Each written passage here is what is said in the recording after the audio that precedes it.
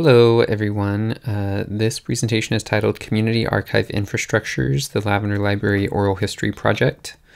My name is Aaron Benedetti, there I am. I use he, him, his pronouns, and the date is November 2nd, 2022. Image description, the title and my name and the date are displayed in white text on a lavender slide. And there is a video inset of me. I'm wearing a pink beanie and a lavender shirt because I wanted to match the theme, and some rose-rimmed reading glasses. I'm a white man, I have a beard, and you can see a white microphone in the corner of the video feed here. These are the same microphones that we've been using for the oral history project, so I thought they would be fitting to use for this showcase. I received a Mellon Public Scholars Grant for summer 2022, and the project that this funded and is continuing to fund is an oral history project that I've conducted through and in conjunction with the Lavender Library. I say I've conducted it. What this really means is that I got the grant funding for it, and this has been very much a collaborative project. You know, we'll as I'll talk about later, it will outlast the grant period for sure. So the Lavender Library has been my community partner, to borrow the language of the grant. On screen now are two images from the inside of the library. The left-hand image is pre-renovation, so this was taken several years ago. You see the library stacks lined up. We're looking down a row of stacks here that are all laden with books. There's a small rainbow flag attached to the nearest stack, the end of it, and down at the past the last stack, you can see the front window of the Lavender Library. The image on the right is post-renovation, and you can see our new circulation desk. It's a minimalist white desk. There are two volunteers working the desk, one seated, one standing. And behind them are some various office equipment and one of the new murals that's been painted since we've renovated at the Lavender Library. So the library itself, it's located in Midtown Sacramento. It's on 21st Street, if you're looking for it, between N and O. And, we're if you don't know about us, we're an all-volunteer lending library. We also have an archive, and we are a cultural space. So we host different kinds of meetings, events, and different kinds of, cultural gatherings, I guess, for people in Sacramento, and for local communities. All of these things center LGBT, gender nonconforming, gender expansive, intersex, and queer people of various types, and queer communities and queer media. The Lavender Library was founded in 1998 under a previous name, and it was essentially a holdover of the library that was originally housed at the Lambda Center, which is now called the Sacramento LGBT Community Center. That library was at risk of closing because of funding constraints, and so those materials were released to the people who founded LLACE, with the goal of preserving them in a library and a creative space that was explicitly oriented toward queer issues, or in the language those people used, LGBT issues. And so now, that space still exists. We've renovated it during the pandemic while we were closed.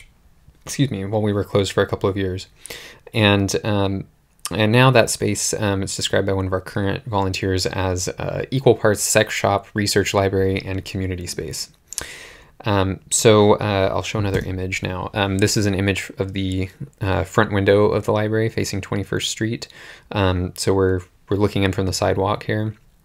Image description, there's a blue chair on the sidewalk. There's an empty library cart to the left, and displayed in the window are the Lavender Library's original logo that's since been redesigned.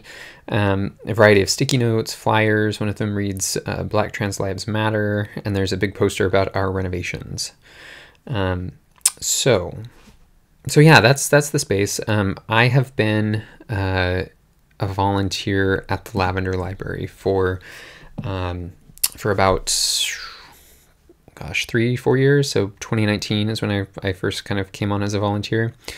I was trained as a volunteer. I worked in that space, and I eventually joined the collections committee, which is the group of volunteers who make decisions about and help manage the circulating library collection and also the non-circulating special collections and archives.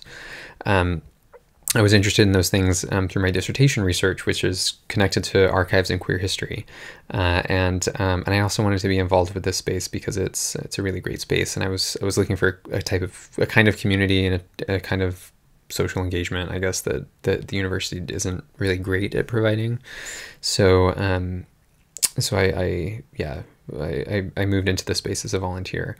The next slide is titled "Why Oral History," and I should say that I had encountered oral histories, through my research. So I'm a PhD candidate in the Cultural Studies graduate group here, and I have an emphasis in feminist theory and research. My actual dissertation is connected to queer history and archives, like I mentioned, and in sort of doing a lot of this research, I encountered a lot of older oral history research that is pretty well known in queer studies and pretty foundational to a lot of queer studies work, especially stuff from the 90s. And some of it has, I guess, fallen out of fashion now, academically speaking. But I find it really, it's really rich with detail, and it's really, to me, it's really inspiring. And so as I was doing this research, I was becoming, I'm very much an amateur when it comes to actually doing oral history, but I was encountering a whole lot of the kind of theory of oral history and the politics of oral history, which I find really kind of inspirational. So I'll explain some of it here. So oral history is essentially a strategy of historical preservation that prioritizes the experiences of individuals and communities over the experiences or operations of institutions. So basically, instead of telling history top down from the perspective of the expert, we're telling history from the bottom up and kind of making people experts of their own experience. Oral history inverts historical practices that center the operations and perspectives of powerful hegemonic institutions like state agencies, like medicine, and like some parts of academia. And the reason for this is that the histories generated by such hegemonic institutions tend to record details of marginalized people's encounters with these institutions, but they don't necessarily record our encounters with one another or with the social and cultural worlds that escape and exceed these institutions. So to give an example, one that's really important for many queer and trans people, if we think about the institution of medicine and various medical agencies or medical organizations, many of us encounter those institutions through through our interactions with doctors or clinicians, and medical records can be really important as indicators of how queer and trans people are navigating some aspects of the world, but they clearly don't tell the entire story, and they obviously don't tell us much about how queer and trans people are connecting with each other and forming relationships with each other outside the scope of what medicine kind of understands as relevant. So, to give an example of this, if one that is, I'm sure others have experienced, but visiting the clinic, and having a clinician record the number of sexual partners that you've had, that tells us something that can be useful historical information for someone, but it doesn't tell us anything about what sexual cultures look like necessarily. It gives a very, very limited view of that. And so one of the things that oral history can do is to counter these kinds of hegemonic historical records by providing a perspective from below, or providing a perspective on these aspects of social life that kind of escape a view from big institutions or from hegemonic institutions. And so the reason this is important is because controlling, forgetting, or erasing community histories, these histories from below, is a really powerful technique of marginalization and political oppression. And what this means is that oral history work then has the potential to be very liberatory and to serve the aims of social justice.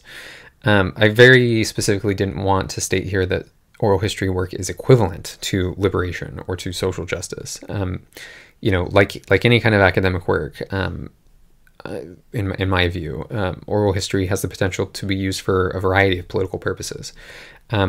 But I hope that the work that we're doing at the Lavender Library to build an oral history archive can contribute to kind of fostering a grassroots community history, and to, it can contribute to kind of fostering the lives and experiences of queer and trans people in posterity.